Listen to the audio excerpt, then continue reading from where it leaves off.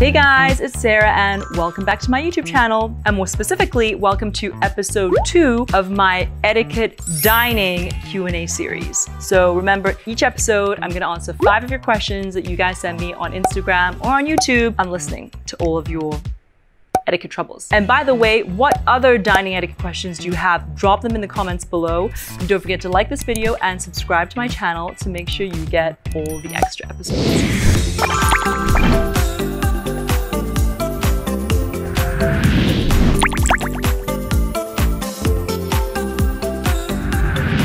All right, so our 5 questions for today. Question number 5, Jane_LEECF asks, how to eat elegantly with braces on? Meat, vegetable, soup. So we've all been there. We've all had braces. I had braces when I grew up in Hong Kong when I was around 13, 14 years old. And I managed to get them off just in time before I went off to boarding school at Phillips Exeter. So thankfully, yes, braces were a painful experience, but definitely worth it. And by the way, if you wear braces, remember the most important thing is to continue wearing your retainers. I wear my retainers every single night since the age of 14 when I took them off. I'm like the model retainer person for my dentist. So yes, we've all been in there. I had metallic braces.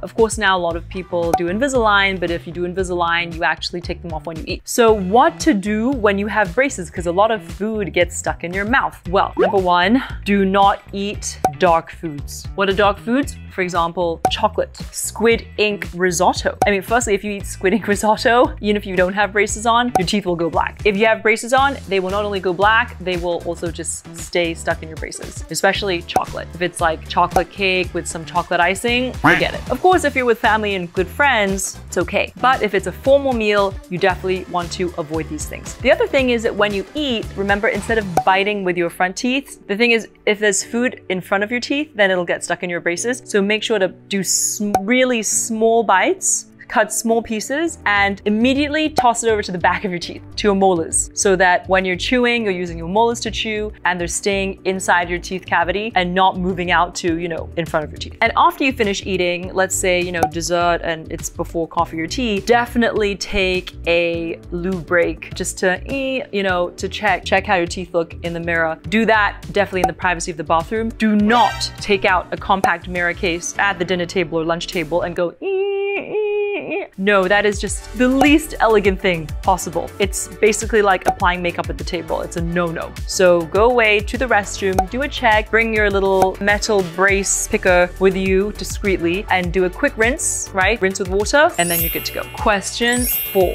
Way Cool asks, answering the phone call or texts at dinner. So obviously, we all have cell phones now. And in fact, it's very commonplace now, especially in China. And even so, I've noticed every time I go back to the West that at least a lot of informal meals, everybody's phone will be on the dinner table. Now, firstly, if it's a formal dinner or if it's a client dinner or if it's an important dinner, if it's dinner with your boyfriend's parents, girlfriend's parents, take it off the table. No phone at the table and have it on silent. Now, if you are expecting an important call that you will have to receive during dinner or lunch, then you should tell the other people in advance. You should say, by the way, I'm expecting an important work call or, a call from my visa agency or, something, a call that I can't miss, which unfortunately I might have to pick up during dinner. That's okay. And then what you do is you put your phone on vibrate and in your pocket or somewhere where you can see or feel it vibrate so you don't miss it. But ideally don't put it on ringatone, because if that goes ring, ring, ring in the middle of a very nice meal, it's going to immediately affect the whole ambiance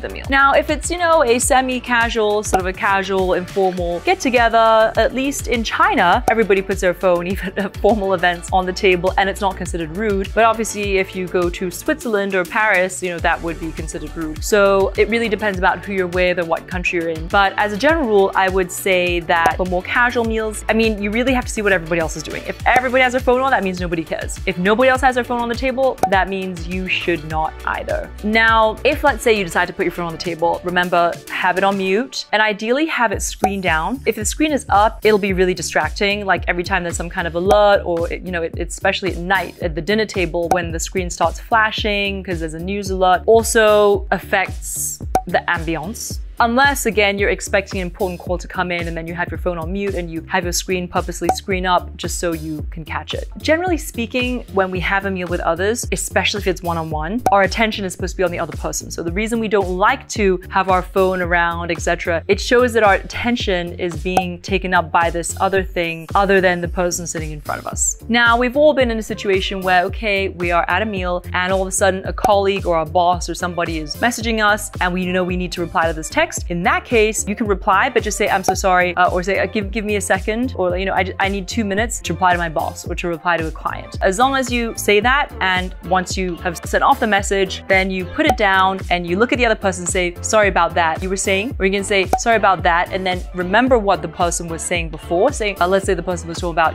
vacationing in Peru. Then you say, oh yeah, so what were you saying about going to Machu Picchu, right? And that way it doesn't seem as jarring, right? That way you're very quickly kind of taking the conversation back to what it was before you were responding to a text or replying with a call. Say you're at the dinner table, you need to take that phone call. If it's short and sweet, let's say the delivery man's calling you or something and it's, it'll be under a 1-minute conversation, then you kind of just turn your head aside, sort of dip your head and ideally also cover, because you just want to have a low voice and not have a conversation with everybody, but just conversation with the person on the phone. And then again, put the phone down, say, sorry about that. What were you saying about Machu Picchu in Peru? Now, if it's going to be a fairly long call, which is over 1 minute, I know over 1 minute doesn't sound long, but trust me, at the dinner table, if it's just 2 people, a minute is really, really long. Then you should make some hand gestures to the other person to be like, I'm so sorry, right? Mouth these words, so sorry. Oh, 2 minutes, and then stand up and leave the table and go to another area, finish your call, and then come back. That's if there's 2 of you at the table. Now, if there's 3 of you or 4 of you or even 5 or 6, it's a little bit easier because they can talk amongst themselves. So it's like they can just ignore you and they keep on chatting while you're on the phone. But if it's one-on-one, then that's where it's like the other person's kind of sitting there being like, okay, when are you going to be done speaking on the phone? I know it's a little complicated and there are lots of different scenarios, but that's etiquette. Okay, now, question 3. Veranro asks, how to sit at the table with a dress. So for us ladies, when you're wearing a dress like I am today, when you're sitting at the table, of course it depends on if you are wearing a dress or a skirt that goes down over your knee, covers below your knee, or if it is a short one. Now, especially if it is a dress that goes above the knee, just remember your knees need to be together, because if your knees aren't together, right, and of course when we wear jeans or pants, it's very easier for us to kind of splay our legs. But if you're wearing a dress, trust me, you think nobody can see because it's under the table, but actually the person 2 tables over can see your underwear. So keep your knees together. Okay, now question 2. Amora_Dora asks, is the Western way to drink soup away or towards you? Good question. I have here with me a soup spoon, or a Chinese soup spoon, Western soup spoon. And this has been a hot debate. A lot of people say, oh, you have to spoon away from you when drinking soup. Some people say spoon towards yourself. Actually, the most natural thing for us all to do is to just spoon towards ourselves. I mean, let's not overthink things here. But there was a period in time where some cultures, some people said, well, if you spoon away from yourself, then that means that any soup that's dripping from your spoon will drip into the bowl instead of on the table or on your lap. But it's really either way. I drink soup towards me, but remember, when you drink soup, do not drink soup like this. No, do not put the whole spoon into your mouth. Instead, especially if it's hot, don't blow on it. Don't be like,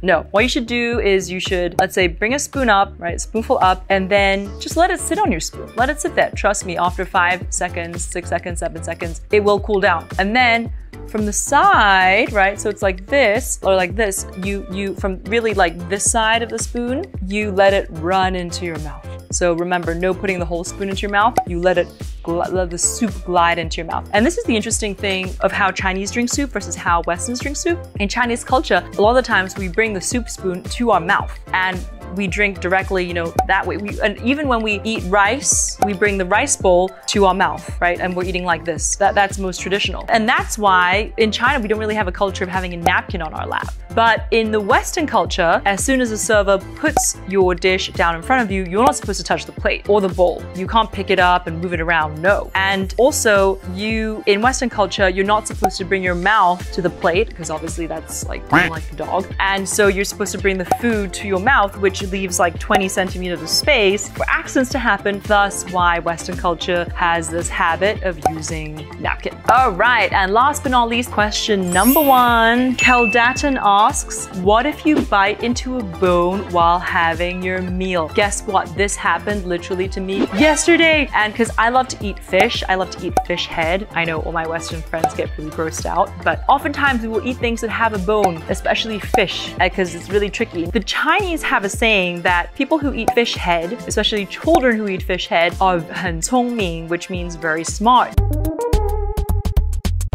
Because you really have to know how to navigate using your tongue. So what you do is you put a piece of meat into your mouth, and then using your tongue, you kind of separate the meat from the, you identify the bones. And then, like I said, Chinese style, in China, we put the whole thing into our mouth and then spit out the bone. So, when you have the meat, the bone out, the way you're supposed to then remove it from your mouth is to not go, but rather to use your chopstick to pick it up and put it on your plate. Or, let's say I'm eating Western style and I have a bone in my mouth, to put it on my fork, to spit on my fork or onto my spoon and then lure it onto my plate. Now, if you really need to use your fingers, fine, but just use your fingers like this, okay? So you can see, all right? And you do this.